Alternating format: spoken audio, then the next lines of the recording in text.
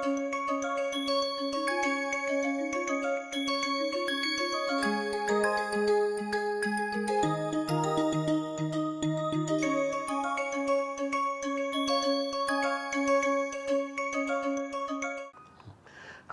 and welcome you all for today's class.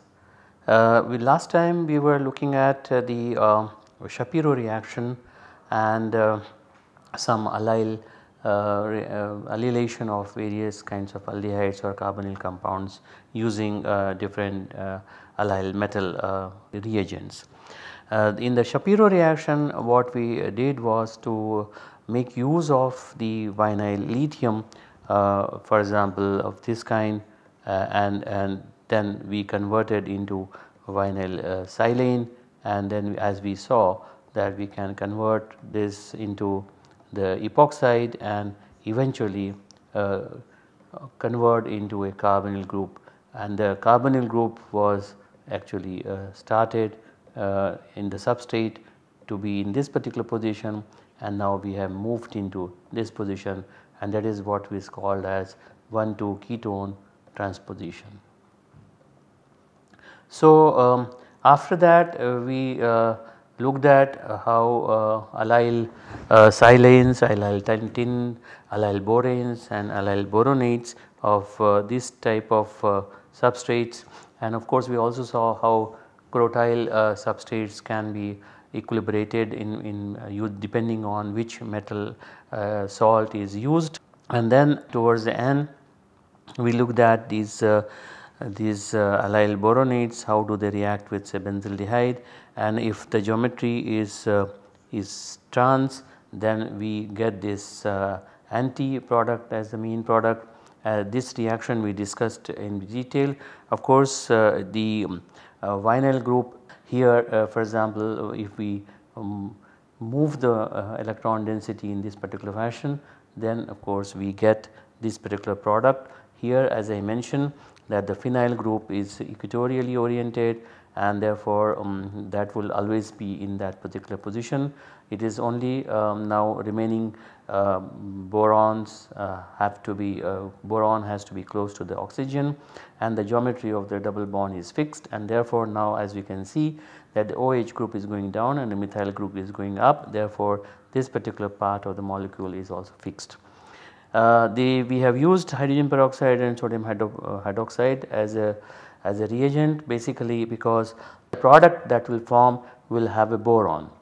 So basically instead of having hydrogen here, first it will be a boron which will be then needed to be removed by oxidatively, and that is what the role of the hydrogen peroxide and sodium hydroxide is. And in a similar fashion, when we took the corresponding cis product, then of course we have the product in which the syn product is formed in a large amount, as we can see it from here. Again phenyl group is in equatorial, the geometry of the double bond is fixed, and now if we look at it, the methyl is pointing downward, the hydroxy group is pointing downward in the transition state, and that is exactly what is being reflected here. So this is what we did it, and we will now look at little bit more in detail about allyl silane, allyl tin, allyl boranes, etc. a bit later, but first we would also like to look at what is an allyl indium. So indium is also one of the very important metal and has been utilized in organic synthesis quite well, and indium chemistry is useful as it is comparable as it is this should be comparable to other transition metal based chemistry. Indium of course as a utility is used in semiconductors, but that is not something that we are right now worried about it. Its first ionization potential, as you can see, is 5.8 electron volt, which is less than that of zinc or tin or even magnesium, for example. So its first ionization potential is actually closer to lithium or sodium, therefore very readily it can transfer 1 electron, and since it is of a very large size, that means it shows low heterophilicity. in organic reactions. The heteroatoms do not easily attach to the indium species, and therefore the reactions can be tolerated in water or other medium. Thus indium is low heterophilic in nature, and thus oxygen and nitrogen functional groups are usually tolerated. That means in the substrate we can have functional groups which can be of oxygen and nitrogen origin. Also we see chemoselective transformations using indium based reactions. Since indium configuration is 4D10 5s2 5p1, it is found that it reacts with Rx, that is halides are could be allyl or any other organic halides, and then form this kind of species R3IN2X3, whose structure has been found to be of this kind. And this allows carboindations to take place with organic substrates in one-step procedure. That means now we react this with say aldehydes or any other ketones. Then what we can do is carry out the CC bond formations, and such reactions can be done in solvents like THF or DMF. In fact, THF or DMF solvents are generally preferred because in other solvents the reaction is found to be somewhat sluggish. Now we don't really have to isolate this organometallic species. We can simply mix indium or indium salts with the halides, and along with them the aldehyde or a ketone to which the reaction has to be done. And we then of course let the reaction complete and isolate the product as is required, and we don't really have to isolate the organometallic species, unlike in cases where such organometallic species have to be isolated. So this is the advantage of using indium based reaction. Like for example, indium reagents react at the gamma position as we have discussed earlier. For example, this is the substrate that we have here. Here you have alpha, beta and gamma position here. So alpha, beta and gamma position here.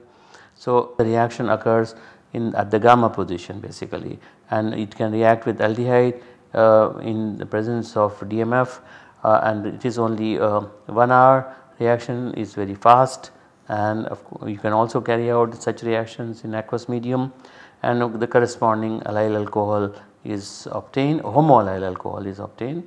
Actually it is an allylic substrate that is being used, and therefore we get the homoallylic alcohols, and as you can see the yields are fairly high. Interestingly, in such cases ester groups, cyano, hydroxy groups remain unaffected. So the reaction is fairly mild. It is actually an example of what is called as Barbier allylation or alkylation of carbonyl groups with alkyl halide and a metal. It is usually done with zinc, but some other metals also can be used in such a reaction, and the name actually derives from Philippe Barbier, who was actually a teacher of Victor Grignard, who introduced the Grignard reaction. So it is a very interesting Barbier allylation, which is very much utilized in organic synthesis, and we can see that majority of the times it is the gamma position where the reaction occurs.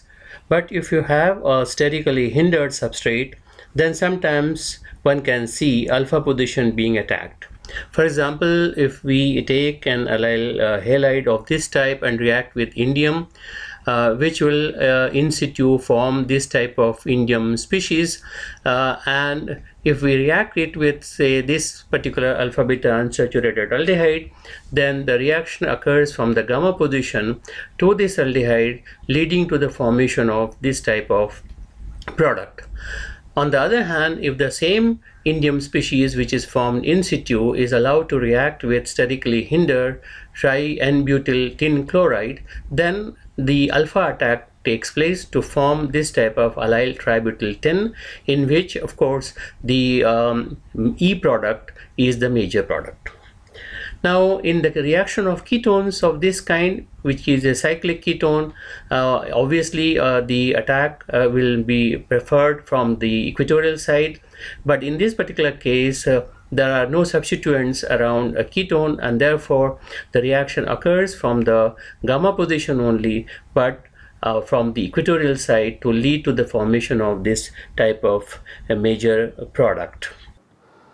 Now if we react with crotyl based substrates, then we can see that the reaction does occur. This is the alpha position, and this is the alpha position, this is the beta position, and this is the gamma position. The reaction is obviously, as expected, is taking place via gamma orientation, and as we have already seen that when we have a substrate like this, as you can see here, syn and anti is forming 66 into and 34 ratio, for example. So this is erythro and this is the trio, and if we look at the that means in this particular case we do not have that strong this ratio difference in terms of syn and anti as we had seen in the case of boron, but nevertheless the reaction does take place, and of course you get larger amount of the syn product here, erythro, and the trio product in this particular fashion. And now if we look at the further reactions of this is alpha pinene. If we take alpha pinene and we carry out the functionalization at this particular carbon atom and make the corresponding bromide and react with indium, and once the indium reaction occurs, now this is the alpha position, this is the beta position, and this is the gamma position. Now you see what is happening is that the reaction is occurring with the protonation at the gamma position. So this is the gamma position where the proton is coming.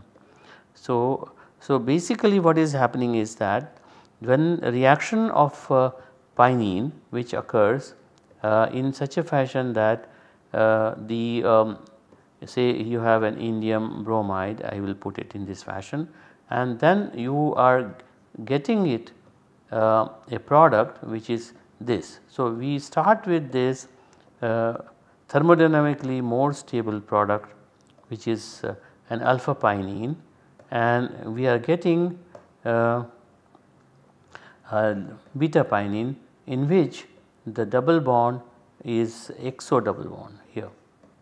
It is exo, whereas here it is endo double bond. So this is more stable, whereas this is less stable, and therefore the yield is not very high, the 24% only is there, but nevertheless this is a very useful conversion of the alpha pinene to the beta pinene. Now I suggest that you people can take up and see how these erythro and the trio products are formed, what is the transition state, that we discuss it in the boron case. You can try and work it out and see how it is, and we can discuss about it in more detail when we have the question answer sessions. Now the addition of allylindium reagents to aldehydes which have substituents at alpha or beta carbon atom. For example, if you have a substituent which is something like this here, then a very diastereoselective reaction is possible in aqueous medium. For example, with an alpha oxyaldehyde, this is what we are talking about here, the major product is the syn diastereomer. So actually it is a chelation control, anti is no chelation actually. So what is happening is that if we look at intermediate here, as you can see, this is the aldehyde portion here, the aldehyde portion is here, then you have the aldehyde carbon is attached to the next carbon atom, and then the OH is here. So this part is basically an OH part, and this part is of course the R group which is present here.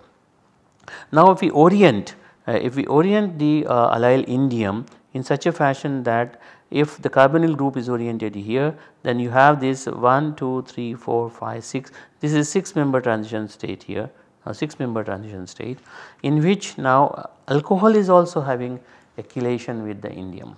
So therefore, this geometry is restricted here, and this is the transition state in which both the oxygens are attaching to the indium, and therefore the transition state is restricted.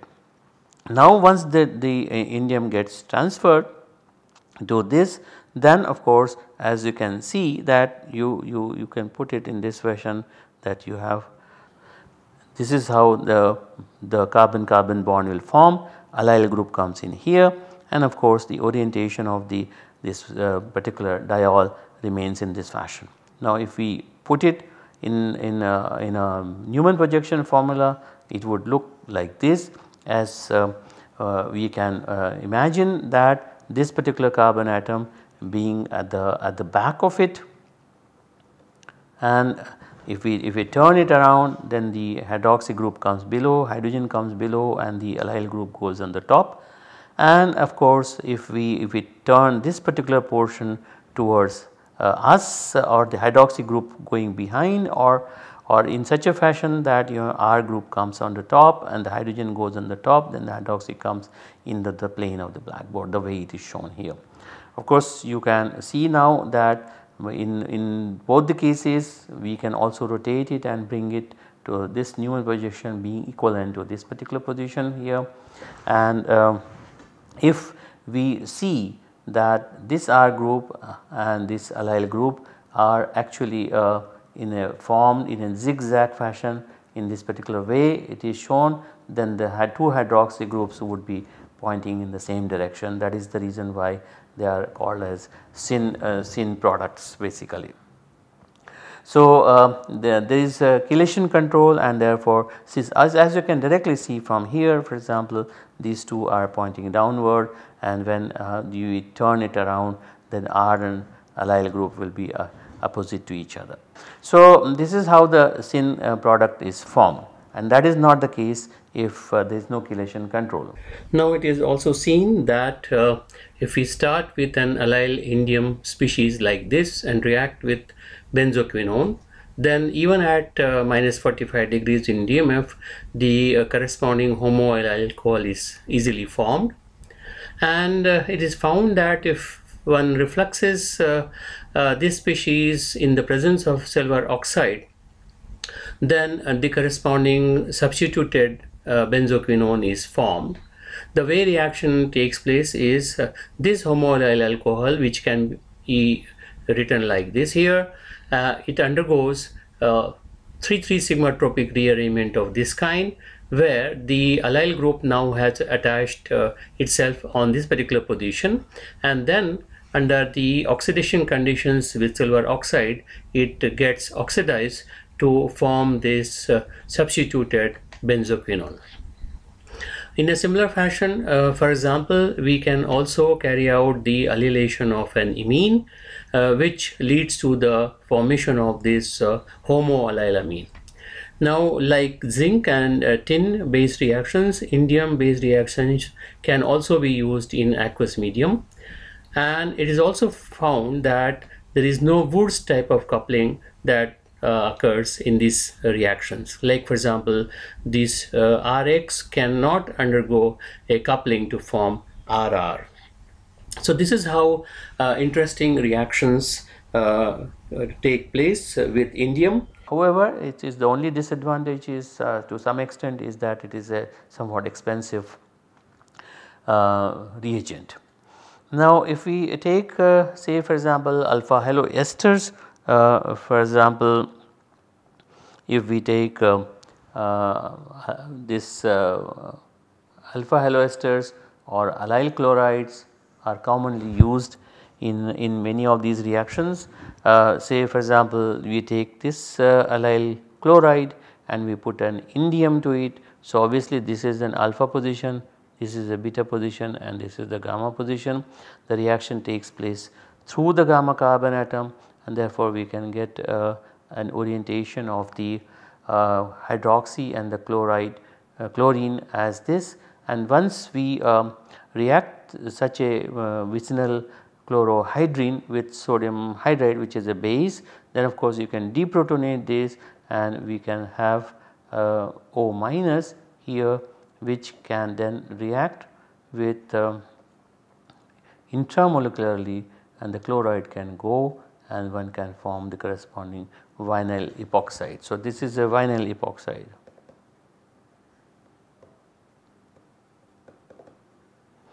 And as I mentioned earlier, you have alpha haloketones, alpha haloesters. For example, this kind, if we do this in alpha, beta and gamma, although in this case it does not really matter because it is unsubstituted. However, we get this, and of course in a similar fashion we have a base, then we can get the corresponding this epoxide here. So, this was vinyl epoxide, or this is of course is allyl epoxide. And in a similar fashion, if we do intramolecular reactions like this, then of course you have alpha, beta and gamma. From the gamma carbon, the reaction takes place in this fashion, and you get this particular hydroxy ester moiety, and the reaction of the hydroxy group with the ester group in intramolecularly leaves the formation of the corresponding alpha methylene gamma butrolactone. So, this is a very interesting way of in situ generating, and as you can see the reaction can be carried out in the water medium. Of course, in this case the stereochemistry of the product would again depend on the kind of transition state that we are going to look at, because the transition state would be again 6 member transition state, because indium will be here 1, 2, 3, 4, 5 and 6. So, again I suggest that please work it out the transition state and see how does the geometry of the two groups here which are at the junction are beta oriented or in the same direction. Now, we can also carry out very interesting reactions. Say for example, you take this particular keto ester, and if we take the proton from here off by base like sodium hydride, then we can generate an anion. Then an anion goes and it reacts at the allylic position here for example, and the CC bond is formed, and we can generate this particular allyl bromide. Now, if we react this with indium, so you have beta, alpha, beta and gamma. So, from the gamma position the reaction occurs, and then you form this intermediate, which is what is going to be 1, 2, 3, 4 member intermediate. The negative charge and breaks up in this fashion, and this carbon bond breaks because the negative charge that is going to be formed here would be stabilized here. So, basically this is the carbonyl group, this is the next carbon atom, this is the next carbon atom, this here, this is here, and then your negative charge is stabilized by the ester group, and that is where you get the proton off. So, this is the product that is going to form. So, it is a very neat way of converting ketoesters into a ring expanded compounds. Likewise, we can start with this beta ketoester, and we can do the alkylation here in a similar fashion as with this diallyl chloride, and we can generate anion here and attack on one of them, and then we can remove and we can get this, and this then reacts at the alpha, beta and gamma position. So, this goes on 1, 2, 3, 4, 5, this attacks onto this carbon atom, and this is what is formed.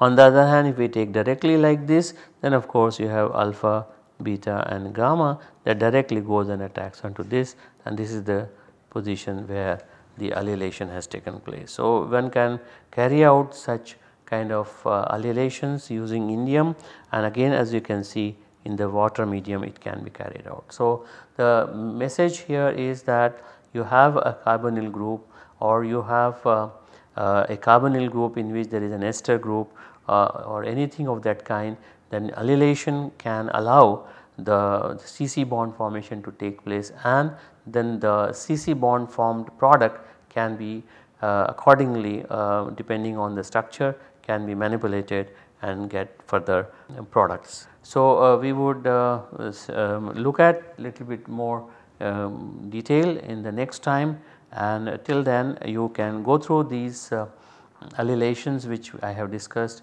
today with indium and also with tin, and then we will take up in the next class more in detail about these reactions, and of course some exceptions and some more synthetic transformations that we will carry out.